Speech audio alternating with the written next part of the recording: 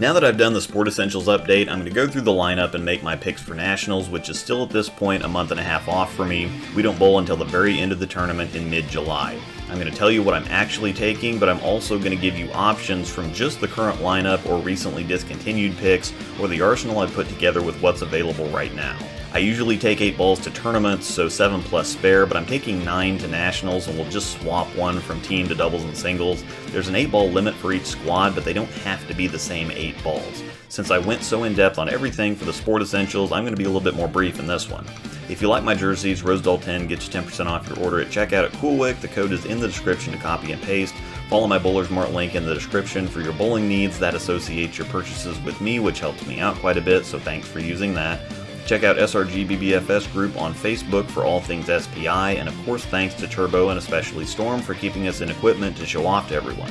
Also, the new Super Thanks button below the video on the line with the like and share buttons allows you to leave me a tip other tthan that I could save 15% or more on my car insurance by switching to Geico. Clever little gecko. I'm favoring stronger stuff right now, a lot of ASIMs, and since I see little to no transition on the left side, I don't follow typical adjustments or ball changes, so it's a pretty different world now as far as assembling an arsenal. I recently took the gem to the Greater Ozarks Tournament in Springfield, Missouri, and used it for almost the first 2 games a team, and it looked pretty good. This is definitely going to be in my Nationals bag. The balance of this ball on heavy stuff is amazing. It's really like an asymmetric axiom. It's pretty responsive for how strong it rolls and how much traction it gives you. This is the 2019 singles and doubles pattern. The last couple years they've kind of flipped, and team is the longer pattern now, so I might get a chance to start with this or use it the whole time in team. The next ball is the Dark Code. The video's on the house shot. I haven't had a chance to get footage on something tough, but I've used it on some tough stuff. It also went to Ozarks with me this year. It's been a little quick usually, a little too responsive, but Nationals doesn't look terribly difficult this year, so if I have a bit of room to work with, I can compromise if I don't need the full amount of control the gem gives me. The more room you have to work with, the more the dart can take advantage. It's also a lock for the trip. It's still more controllable than something flippier like a UC2, but it's straight in between the gem and something like that in terms of shape. Half control, half response, a little weaker than the gem, so still a solid step up from the UC2, just more of a shape delta for the gem. We do have a handful of lefties going this year, so if I do end up on the same pair with a couple of them and get into some transition, might have to make some extra adjustments. The dart could be a great complement if I need to get in a little. For full transparency, I'm going to go sideways here for a couple picks. This is the Rotogrip Attention Black Pearl. It's an overseas ball. It's not something you can walk into a pro shop and get, so they don't really like me showing this stuff off, and there's really not any point to. But I use overseas balls sometimes to fill gaps or to get ultra-specific reactions from. This ball is very similar to the Rubicon UC2, but the catch is that it has a very strong cover on it in the Hyper Response Pearl, which is an even stronger formula than Extreme Tracks that's on the Helios. 250 RG, 053 differential, and an 011 intermediate differential, so it's a mild ASIM. Basically the Rubicon core with something like the Dark Code or Parallax Effect cover on it, or if you remember the Insight, an even stronger version of that.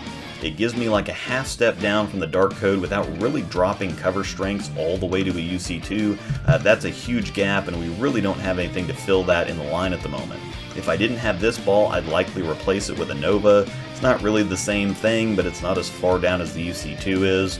Next is another Roto ball, the Torch It. This ball has the Halo Pearl cover in E-Trax P18 and a pretty strong core in the Cardiac at 249, 055, 016. So while the Attention gives me a very Dark Code look but a half step down, this one gives me a more dynamic look, a full step down.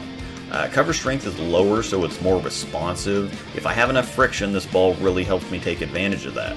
I drilled this one specifically to replace my UFO Alert. The Alert cover is the same formula base, but a little stronger. Now it's got a little higher RG though, so those things offset and give me a very similar look. A little more shape overall out of the Torch It, but it rolls a ton like the Alert.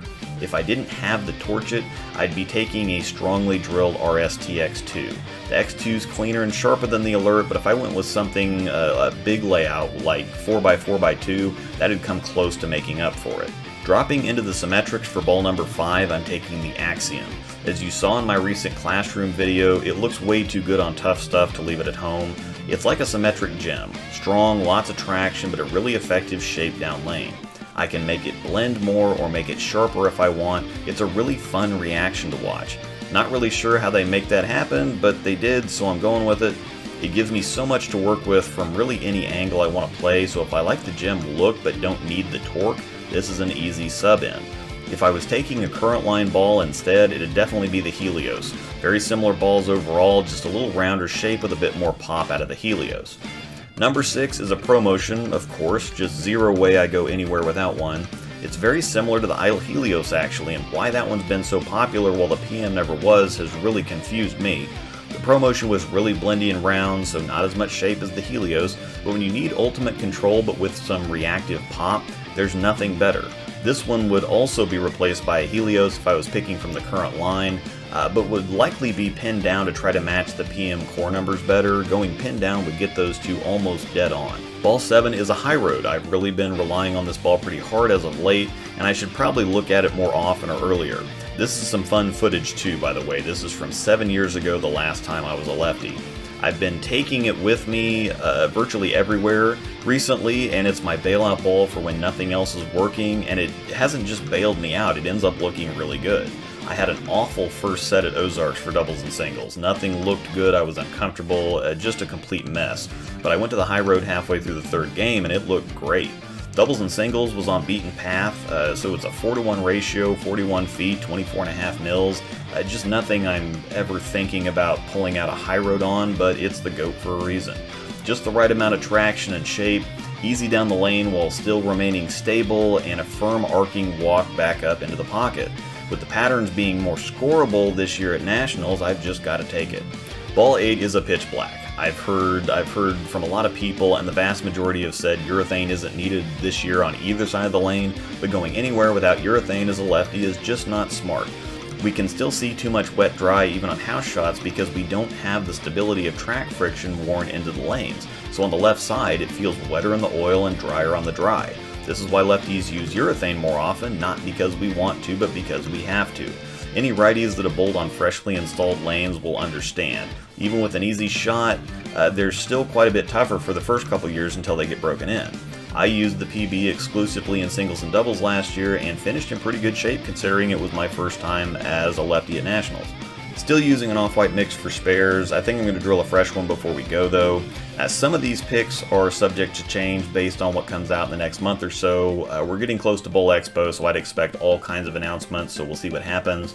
Once again, if you like my jerseys, use my code Rosdahl10 to save 10% off your CoolWick order at checkout. Use my link to Bowler's Mart to buy your stuff, it really helps me out. SRGBBFS group on Facebook. Thanks Turbo, big thanks to Storm. Thank you for watching, and may the strikes be with you.